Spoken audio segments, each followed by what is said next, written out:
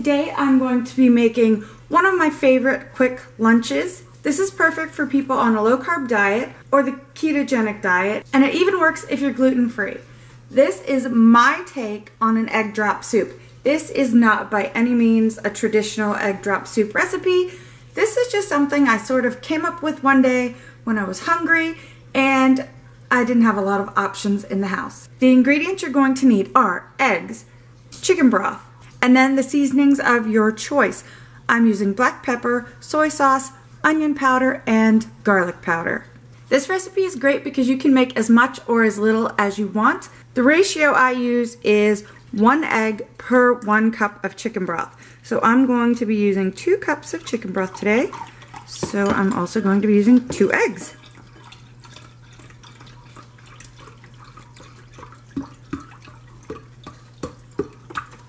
I'm going to go ahead and put this in the saucepan so it can start to boil.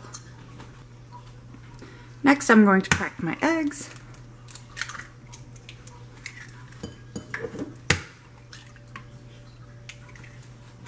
The seasoning is entirely up to you. I am adding a splash of soy sauce. I don't have measurements. A little bit of soy sauce. A little bit of black pepper. And then I'm going to sort of, you know, just like you're making scrambled eggs, beat the eggs. Next, I'm going to season the broth just a little bit by adding some granulated garlic or garlic powder. Just a little bit. And a little bit of onion powder. And then I'm just going to wait for this to come to a boil.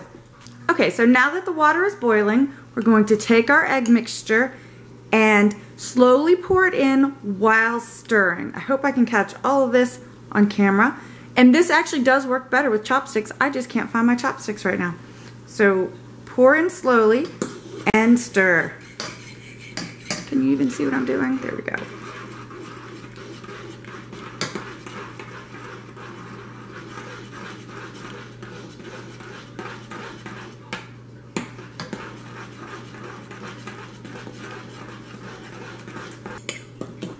So I'm going to give that just a second to cook. I'm actually going to go ahead and turn it off because it's hot enough.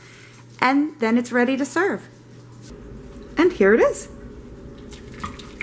Now if you had some green onions, you could put those on top and it would be so good. I just don't have any right now. But look at that. It makes a delicious, quick and easy lunch. It takes just a few minutes. The longest part is waiting for the broth to boil. This is so simple. I think you'll really love it. If you try it, let me know and tag me on Instagram, Twitter, or Facebook. I would love to see the pictures. So if you like this recipe, go ahead and give the video a thumbs up and subscribe to my channel. And don't forget to hit that little bell so that you get notified every time I upload a new video. Also, if you'd like to see more quick and easy lunch ideas, let me know in the comment section below. You can also find me on Instagram, Twitter, Pinterest, and Facebook at LeighsHome05. Thanks for watching. Bye.